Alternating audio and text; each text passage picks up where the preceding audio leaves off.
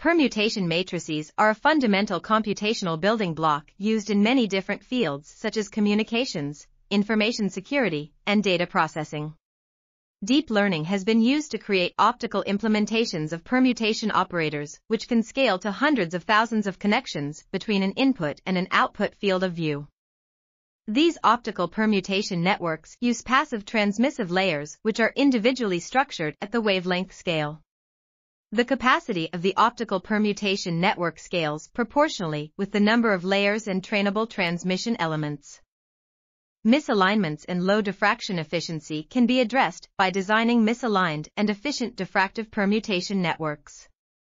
These networks could have potential applications in security, image encryption, and data processing, particularly in wireless communication systems operating at Thz frequencies. This article was authored by Mengu, Deniz, Zhao, Yifan, Tabassum, Anika, and others. We are RTCLTV, links in the description below.